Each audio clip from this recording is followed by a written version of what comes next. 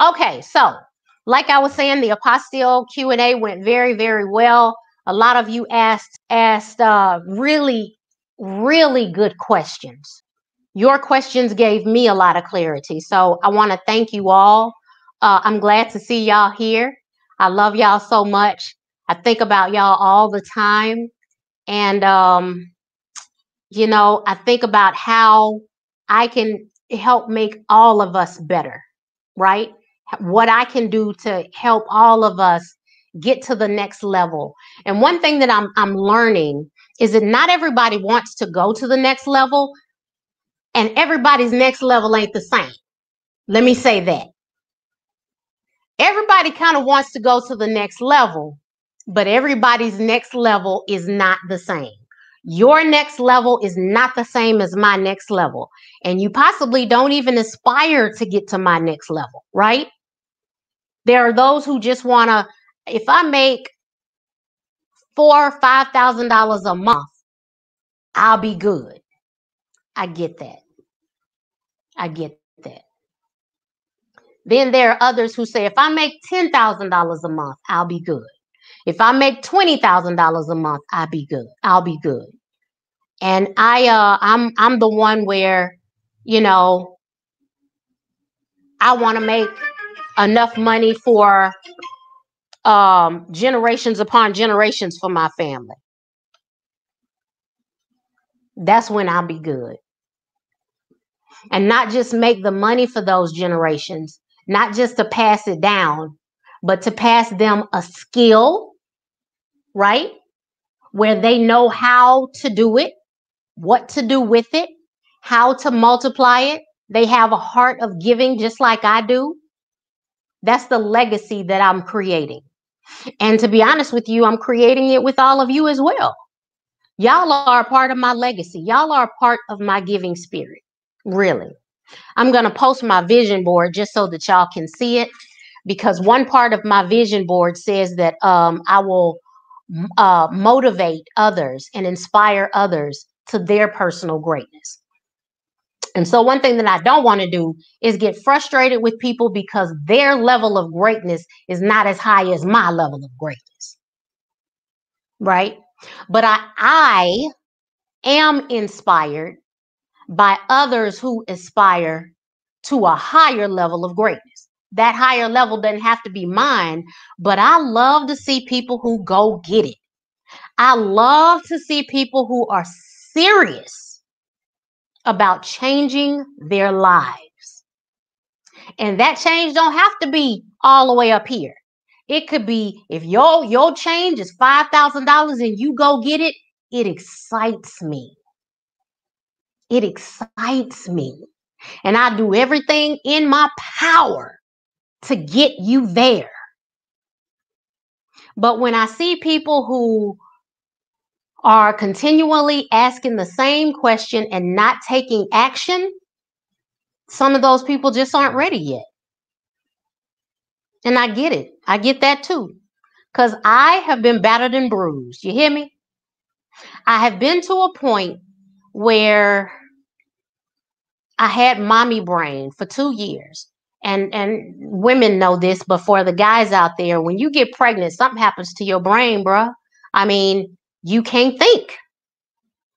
So when you see a woman crying and you saying, what's she crying about? It's emotions, some of it, but some of it is, man, my mind has gone completely blank and I just want to tie my shoes and I don't even remember how. It was that bad. It was that bad. And all I could do was cry like, man, I can't do nothing.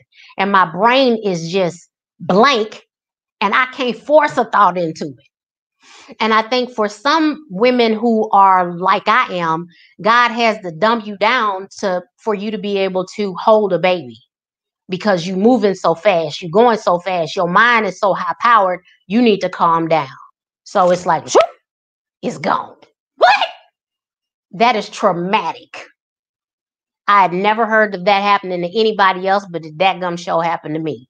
And even when I went back to work, after having my daughter, look, don't judge me. Mind your business. I breastfed for 2 years. So I still had a version of mommy brain. I know, don't judge me. My cousin was talking about, girl, that ain't breastfeeding. That's a whole relationship. Don't judge me. Okay? Madison was breastfed for 2 years. Why was she breastfed for 2 years? Because I was too lazy to get up and get bottles and do all that. It was too much. So, all I had to do was roll over. Yeah, that worked. So anyway, back to my story. Even after I went back to work, I had mommy brain, right? Where my brain was not fully functioning. And to be honest with you, I feel like even now I don't catch on to information as quickly as I used to. New subjects. My brain doesn't move as fast as it used to. I'm more easily overwhelmed than I used to be. I used to, just be juggling and all of it is good. And I could look over here to have a conversation, watch TV. I'm not like I used to be. And it's frustrating to me sometimes because I still think that I can do what I used to do. But I'm trying to learn how to deal with that. But I'm just being real with y'all, okay? Even in working situations, I felt like a real idiot. I think some things like that will lower your self-confidence in what you can do, what you are capable of, because this might not be your zhush, what you are capable of doing and doing very well, right? Yeah. So, I've gone through that. But I think that I do know in 45 years, I do understand what I'm good at, right? However, my confidence in several things, because I have gone through challenges, it knocked my confidence down.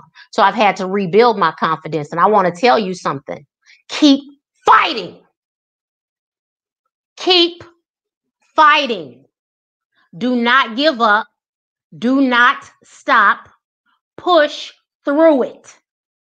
You cannot do this or anything else if you do not keep fighting. Push through it. I'm not going to accept anything less from you. You push through it.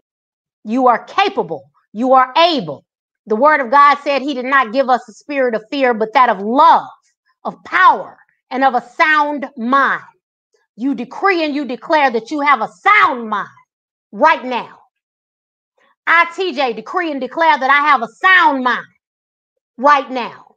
I decree and declare that my whole family, and that includes you, we have a sound mind. We don't have a spirit of fear. We don't have, we don't have a spirit of fear. We have spirits of love. We have spirits of power. And we have spirits of a sound mind. So you push through. You take the action that is required. I've told you what to do.